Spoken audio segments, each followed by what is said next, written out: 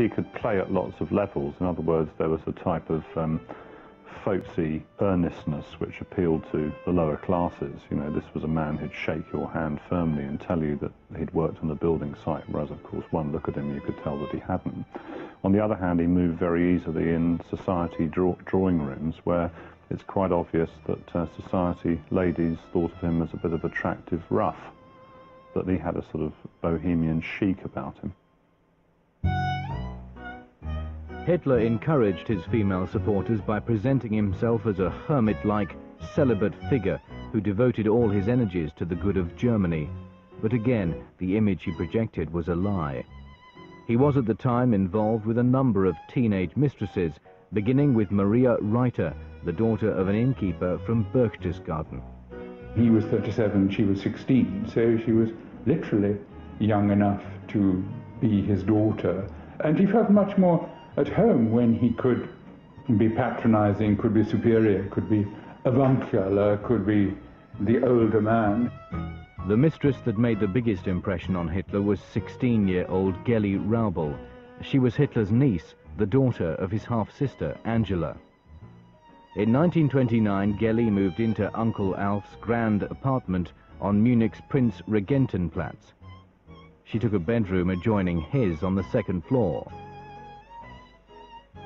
Geli was vivacious, idealistic and free-spirited. Hitler was controlling, strict and possessive. Geli felt trapped, but Hitler would not let her go. The longer they were involved, the more she saw of the seamy side. There was obviously a nasty side to his sexual nature, just as there was a very nasty side to his political nature. On the 19th of September 1931, Geli was found dead in Hitler's flat. She was bleeding from a wound near her heart. One arm was stretched out towards a pistol, a Walther 6.35. The police recorded a verdict of suicide. Geli was the first mistress to be driven to a violent death by Hitler, but she would not be the last. The actress Renate Müller threw herself to her death from a window in 1937, and Eva Braun attempted suicide at least once before her final pact with Hitler. But it was Geli's picture that Hitler kept in his bedroom in Munich and Berlin until his death in 1945. In 1932, the global depression hit Germany hard. When it came to the elections, the Germans needed a radical solution. The solution they chose was Hitler and the Nazi Party. Germany is in a state of absolute chaos, and along out of nowhere comes this unknown soldier figure, the Messiah, whose role it is to lead the German people into a type of paradise on earth. And you don't have to wait until the afterlife. This is in the here and now. But Hitler's new German paradise was not a place where everyone was welcome. They are treacherous, cowardly and cruel, and appear in large swarms. In the animal kingdom, they represent the element of underground destruction. In fact, they are just like the Jews.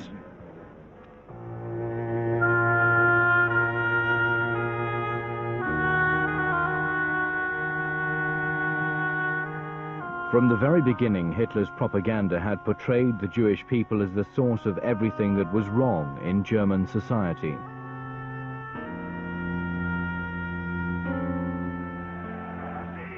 When Hitler came to power, he banned marriage and sexual intercourse between Germans and Jews. And he reintroduced a medieval law forcing Jews to wear a yellow star of identification. In November 1938, Hitler whipped up anti-Semitic feeling into a nationwide frenzy of violence. Jewish shop windows were broken, over 100 Jews were killed, and 27,000 were interned in camps for their so-called protection. It was called the Reichskristallnacht, the Imperial Night of Crystal. In the morning at school, we knew that the local synagogue was burning. And as a young boy, you're curious and you want to see. So we sped off on our bikes about 10 kilometers. By the time we got there, the synagogue had pretty much burned down. The fire brigade was standing there watching, but they weren't putting out the fire.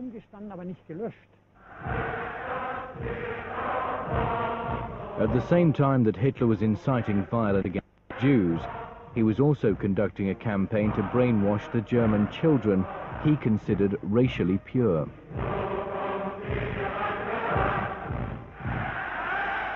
These were to be the seeds from which he would grow a master race.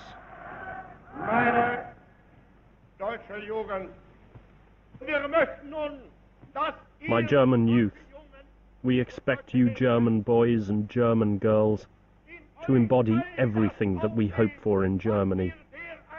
We want to be one nation, and you, my German youth, shall become this nation.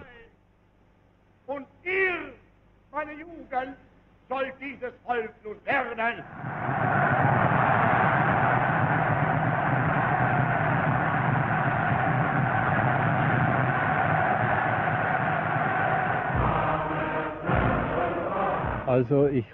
I was 6 or 7 years old and was lucky enough to meet Hitler.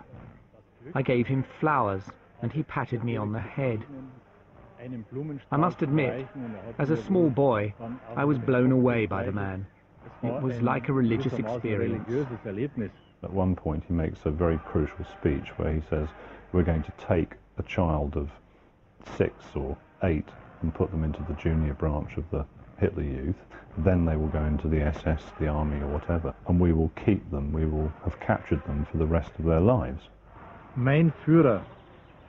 My Führer, I think of you and love you like father and mother. I will always obey you like father and mother. And when I grow up, I'll help you like father and mother. And you'll be proud of me like father and mother. With complete control of the German political system, its army and its youth, Hitler was ready to take increasingly extreme steps towards his vision of the new Germany. But to do this, he would need a war.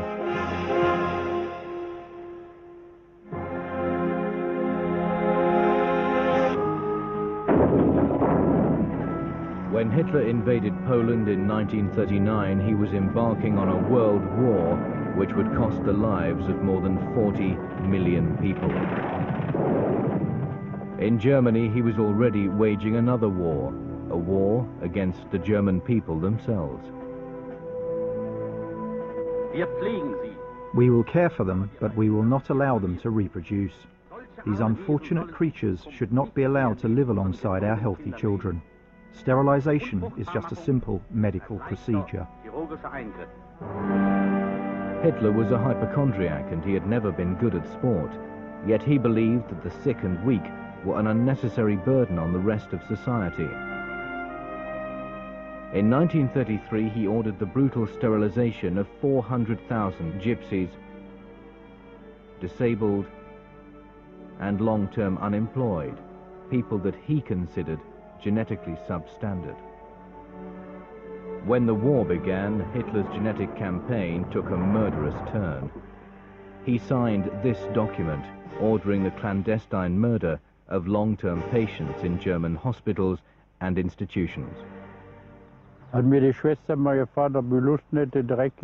nurse asked me once if I fancied carrying some dirty washing to the laundry.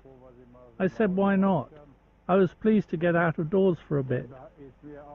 I noticed that the baskets were heavier than usual, so when they weren't looking, I had a peek under the laundry, and in each of them were the bodies of 3 children, 2 boys and 1 girl, and on another day it was the other way round. At first, the systematic killing was carried out by lethal injection. But as Hitler's list of murder candidates grew, a new technique for mass murder was developed. It was tested in 6 provincial hospitals, including Hadamar Asylum in Hessen. Here, the patients were taken into the basement where they were asked to undress. They were then directed to the shower room.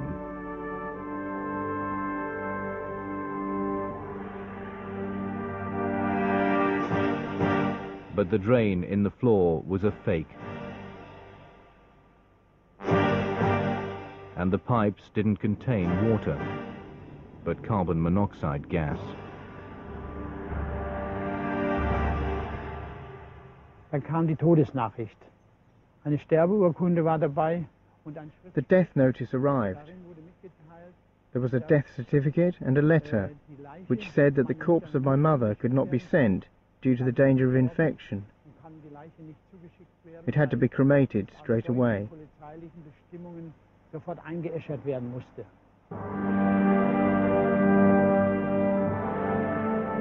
Hitler's hospitals of death claimed over 300,000 lives.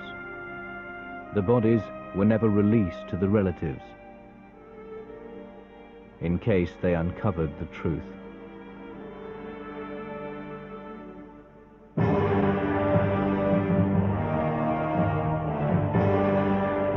While Hitler's troops laid waste to Europe, a million-strong army of slave laborers from Poland, France and Yugoslavia were toiling to build huge monuments to Hitler's vanity.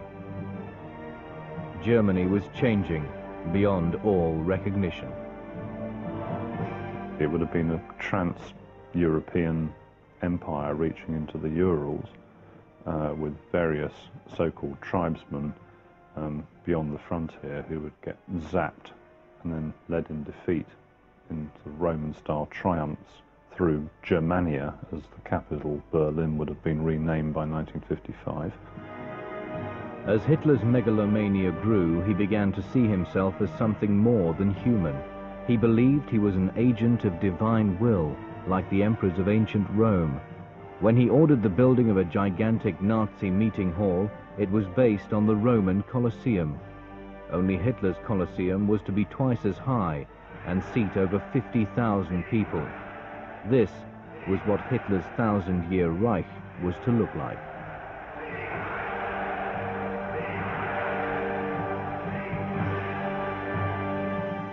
If the international Jewish finance crew succeeds in plunging the peoples of the world into another world war, the result will not be the Bolshevization of the planet and the victory of the Jews.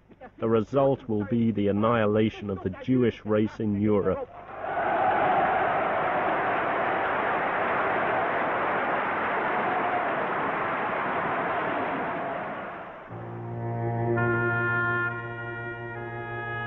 At the outbreak of the war, Hitler had interned all German Jews in camps. In occupied territories such as Poland, they were corralled in inner city areas called ghettos. Here, they were to be worked to death, manufacturing material to help the German war effort.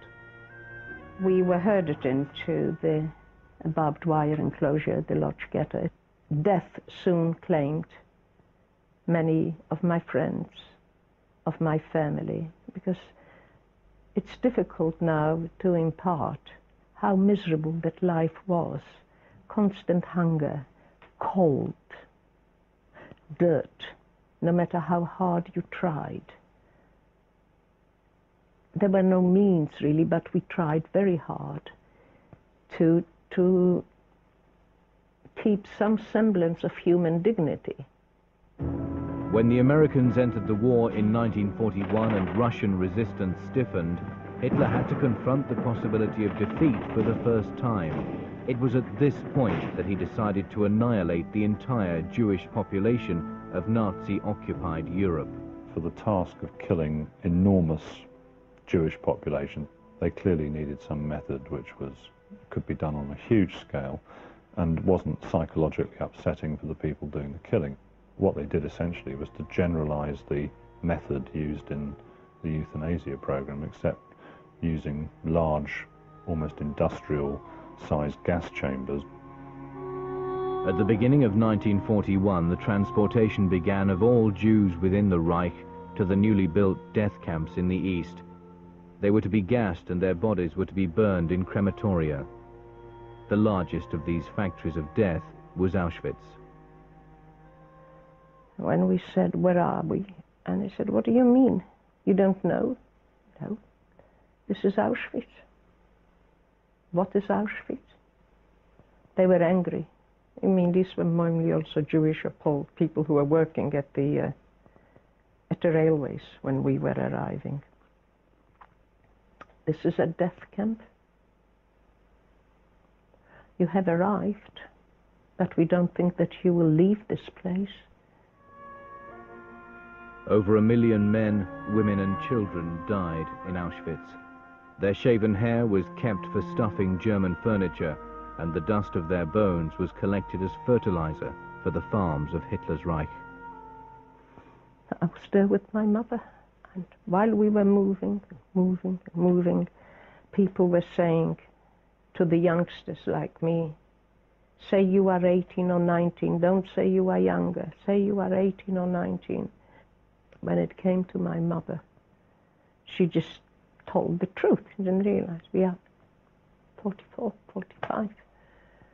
I was told to go to one side, and I wanted to run after her, and I was asked how old I was, and I said 19, and I was put to the other side, and this is the last I saw of my mother.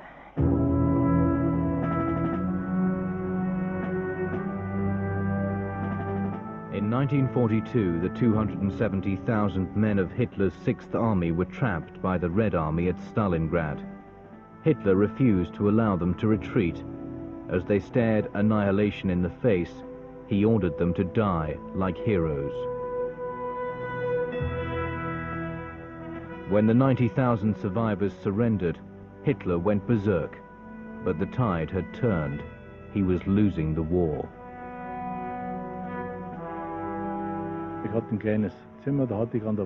I had a little room with a big map of Russia with flags in. I noticed that after the Battle of Stalingrad, the flag started moving backwards. Soon it was clear that the war was coming to Germany, and we wondered, what will happen then? As Russian tanks crashed across the German borders and headed towards Berlin, Hitler carried out yet another act of betrayal. Hitler had decided that, being an extreme social Darwinist, that the German people had shown that they were not fit for the fight against what had proved to be the stronger people to the east. And he thought, well, they haven't won it, they've shown themselves almost biologically deficient, so they must be useless. So therefore, I don't care whether we blow the whole place to pieces. And he orders the complete destruction of the whole infrastructure of Germany. Hitler's Nero order was never carried out. The Germans had finally had enough. Hitler appeared one last time before the cameras.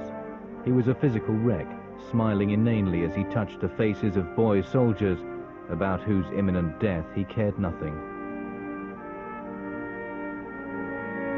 On the 28th of April 1945, Hitler married Eva Braun, and on the following afternoon he poisoned and shot himself to avoid capture. In his final will and testament, Hitler declared his love for the country he had destroyed and warned future German leaders to observe the laws of race and mercilessly oppose that universal poisoner of all peoples, the Jews.